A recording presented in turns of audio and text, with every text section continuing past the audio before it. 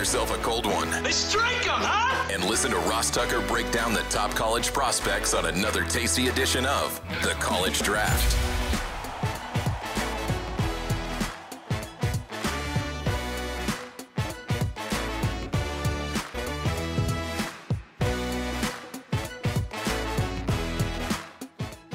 Yeah, it's Daddy Soda time here on the College Draft Podcast, presented, of course, as always, by DraftKings. I'm Ross Tucker, former NFL offensive lineman, 5 teams, 7 years.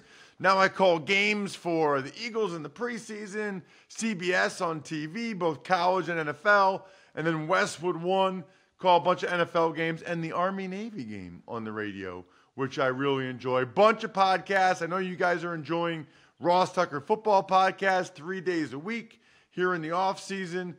The Even Money Podcast gets posted on Tuesday. A lot to talk about tomorrow with Steve Fezzik about March Madness. If you get involved in March Madness, NCAA tournament at all, you got to listen to the Even Money Podcast this week, because Steve Fezzik will give you all the tips to help win your pool, your tournament, your whatever you're doing with your buddies or your colleagues.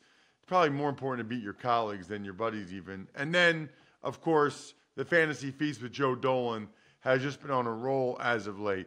5 episodes, believe it or not, after this one until the 2024 NFL Draft. We'll do tight ends, fullbacks next week. Then we'll do O-line. Then we'll do D-line. Then we'll do linebackers. Then we'll do DBs. We got to hustle today because we got receivers. And Emory even mentioned last week when we were talking running backs, it's kind of the year of the receiver. I mean, there are a bunch of good ones. By Emory, of course, I'm talking about the star of this show, at FBall Game Plan on Twitter, Football Game Plan on YouTube, calls games for a bunch of different outlets. He's all over CBS Sports HQ. He's like one of their big stars. You can buy the draft guide now. You need to buy the draft guide now. footballgameplan.com/2024 draft guide. Okay, if you're new, you might not realize that Emory splits his receivers up to different groups, right? So he's got split ends, flankers, slot receivers, and inside receivers.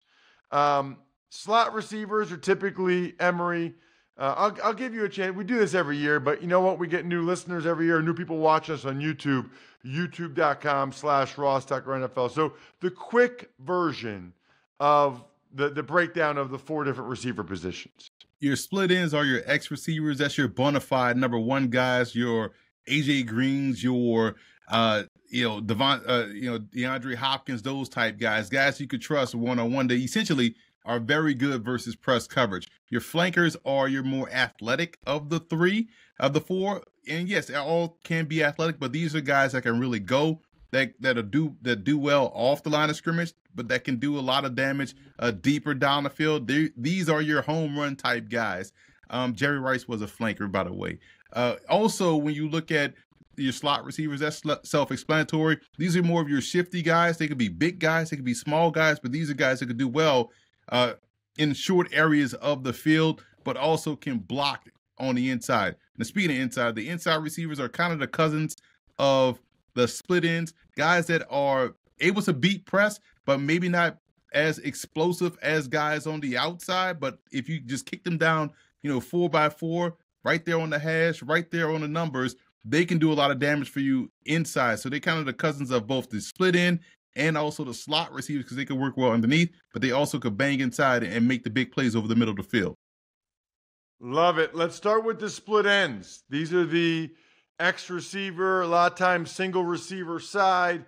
Got to win one-on-one, got to win against press. Your number 1 ranked split end is Rome Odunze from Washington. Very good wideout, man. Consistent in terms of his release, consistent in terms of his hand usage, able to stack and track, which means he'll beat the guy off the line, get in front of him, make it hard for him to stay in the play, and continue to accelerate toward the ball to create that, extend that separation. So he is one of the more consistently good receivers at those aspects of receiver play in the draft class, which is why he landed number 1.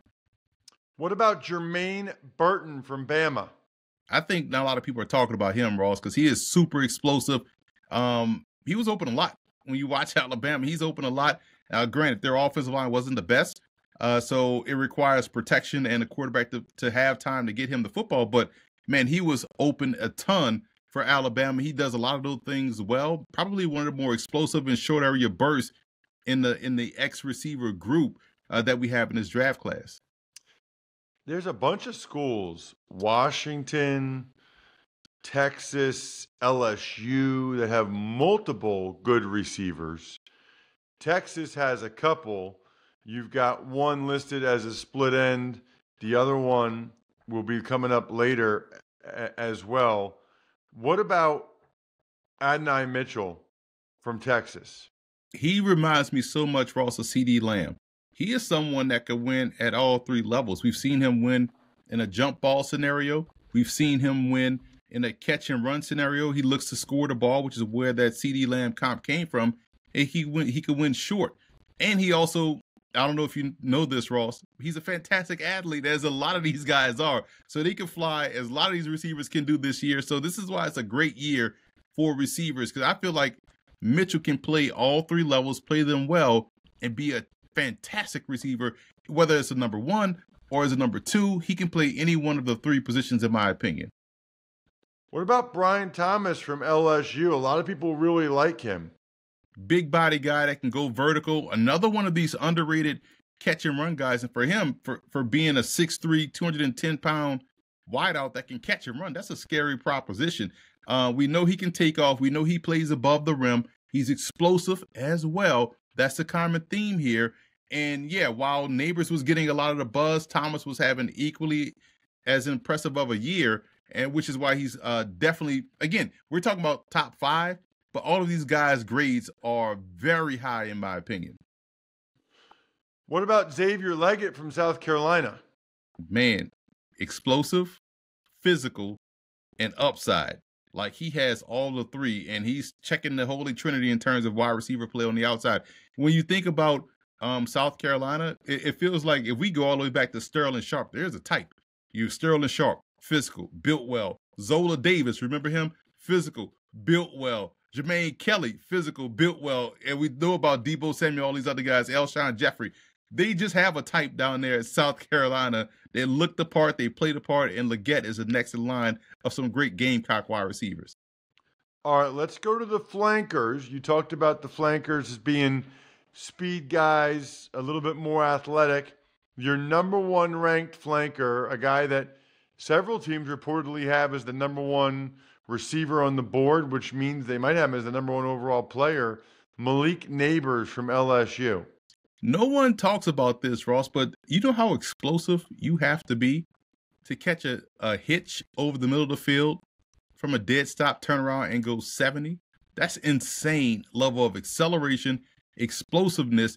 And here's the thing, and I don't know if I said this on the show, we have to check the archives, but I knew Malik Nabers was going to be a better receiver than Keon Boutte based off a small 3-yard gain against, I want to say, UAB in the rain. On the sideline, this man made one of a catch, Ross, that just looked like it was a routine, like throw it out to the flat.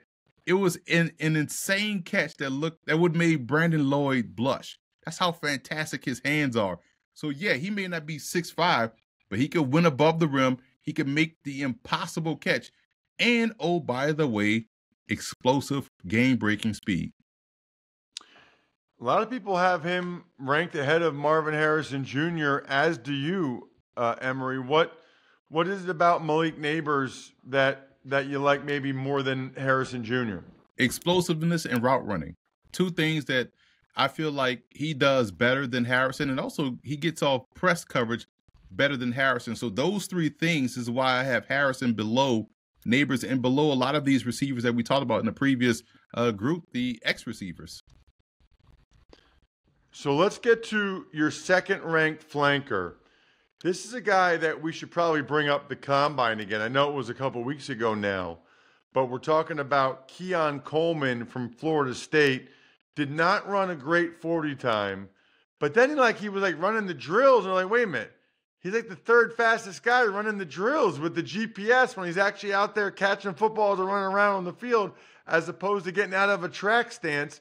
He was running those drills faster than guys that ran a 4.4, and he's a 4.6. You know what that tells me? He's a big dude that probably has a terrible start. And guess what? I haven't seen a wide receiver line up in a three-point stance or in a track stance since like the early 80s. So they don't really do that anymore anyway. I think Michael Irvin was the last one to line up in a three-point stand at the University of Miami, right? With that big 47 jersey on. But you're right.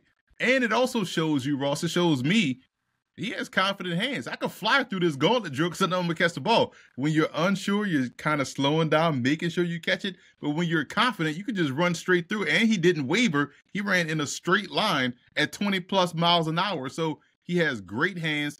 He, to me, has the arrogant hands of a George Pickens in this class, the type of guy that I want out there on my team. Now, you can't have too many of them because it could be anarchy. And you can't have too many of them on the same side of the ball. We saw that play out with the Ravens on defense when Marcus Peters and company was there. But I love the attitude of a Keon Coleman. He is an outstanding talent and should be someone's number one right away.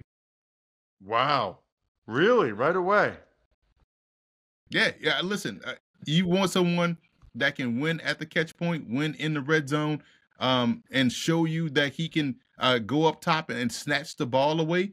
He is the quarterback's best friend with his wide catch radius.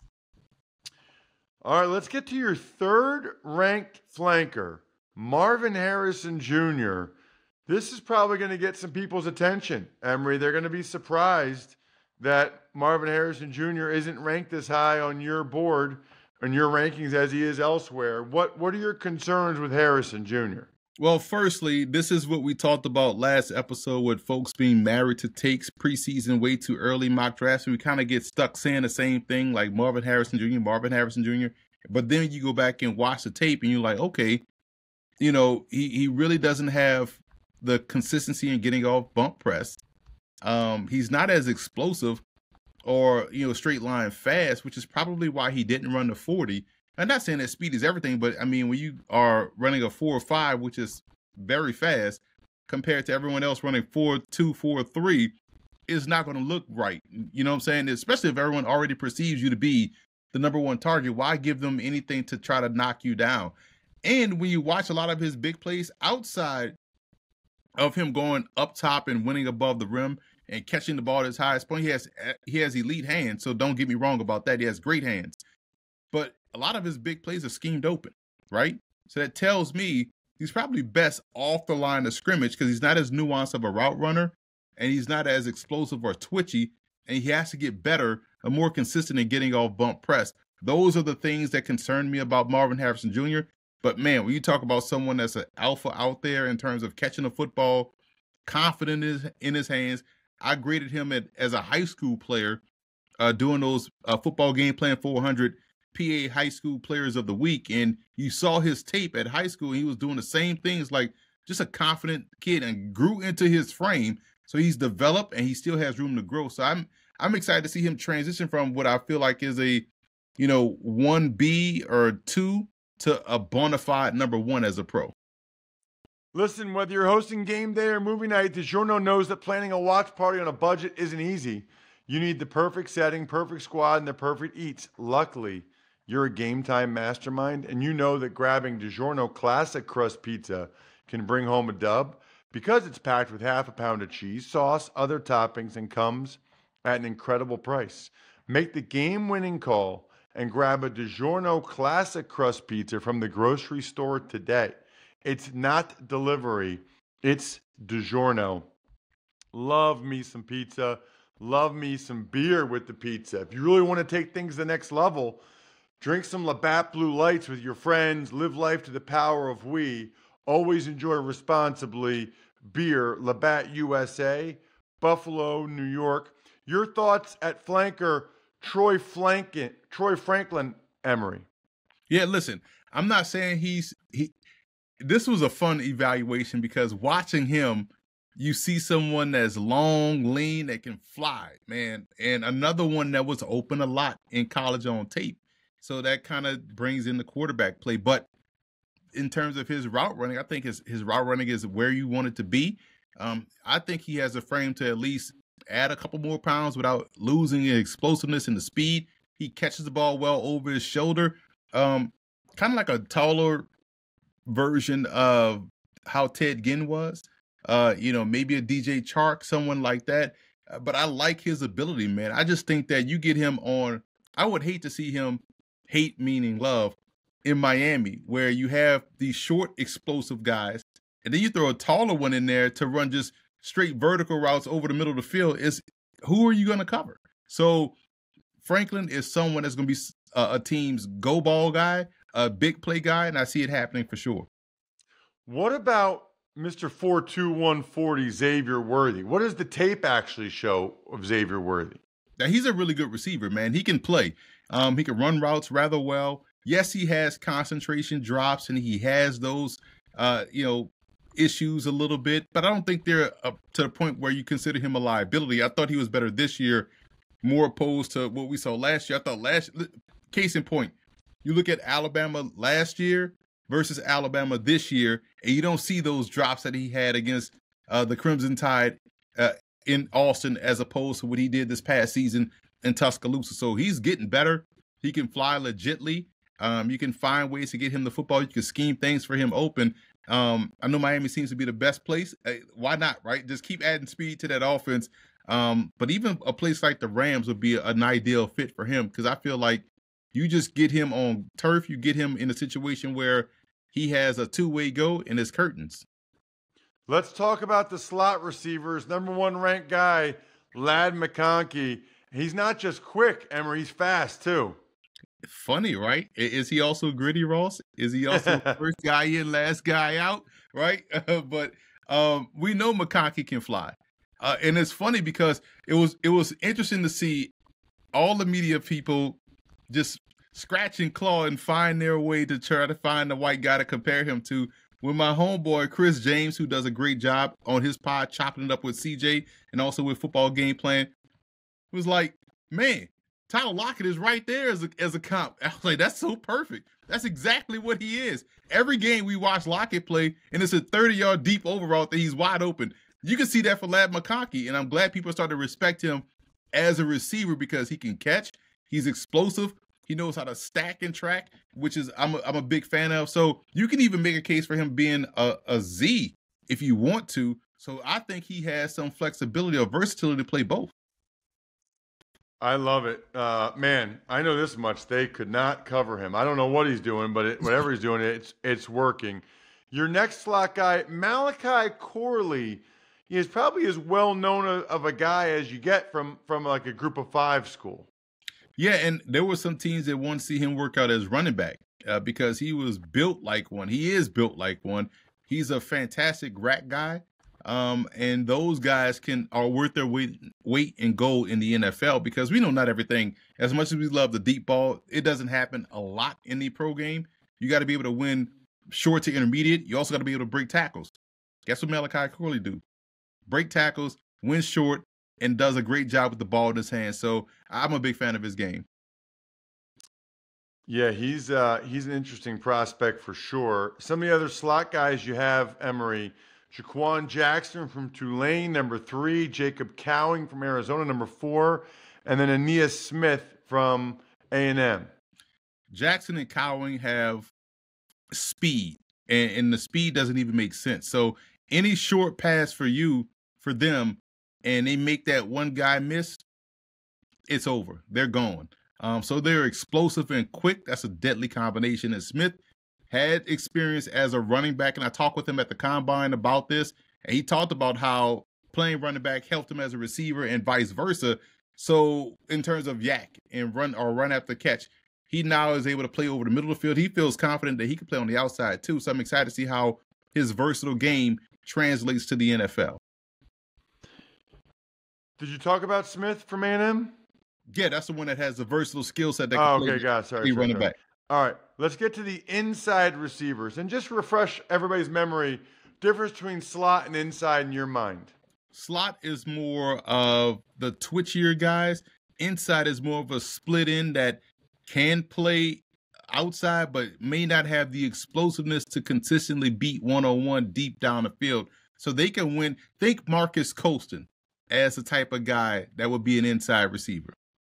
It's interesting because, you know a lot about the split ends, and you hear a lot about the flankers, a little bit less about the slot guys. These inside guys are the guys you don't hear as much about. Tajon Palmer from UAB is your number 1 ranked guy. He had a fantastic All-Star game circuit, Ross. He probably was one of the best receivers at the Hula Bowl, got the call up to the Shrine Bowl as well and played well there. Bub Means is another one out of Pitt that I just thought was a very physical guy and, can subtly get deeper down the field. So he gives you a little bit more of that intermediate to deep capability. Very physical, very tough player.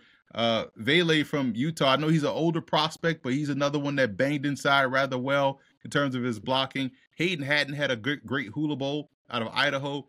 You're going to be tough if you play inside that Kibbie Dome because you have no room for error out the back of the end zone. You either catch the ball in bounds or you're hitting the wall. And so watching him do well at the Hula Bowl, had a great game, great touchdown there in the confined space. I think he's a fantastic receiver. And Johnny Wilson doesn't play as physical as you would think a guy at 6'7", 240 pounds does. But, I mean, he there's pockets of elite play from him. You just hope he can extrapolate that over the course of a game and really reach his potential as a pro. Why would he not move to tight end? That just seems like such a no-brainer that he'll move to tight end in the NFL. It's the physical part, man. It's like, can he block consistently?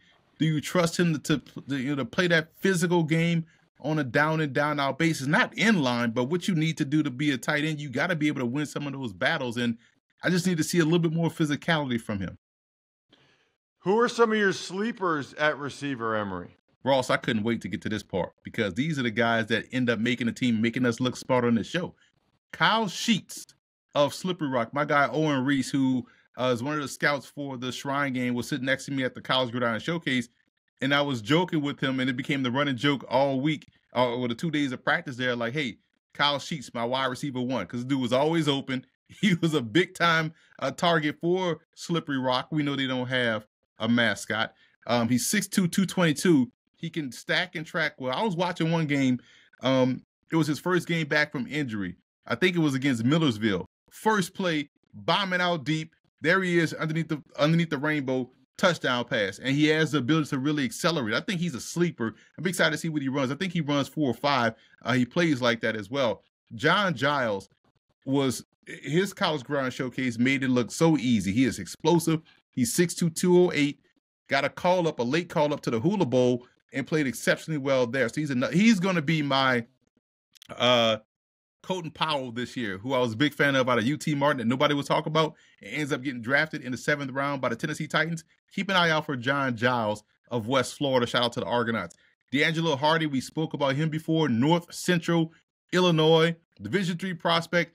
Game is very similar to Andre Reed. He is explosive. Ooh. He is a fantastic rack guy, can win over the middle of the field, can win deep down the field. He can return kicks.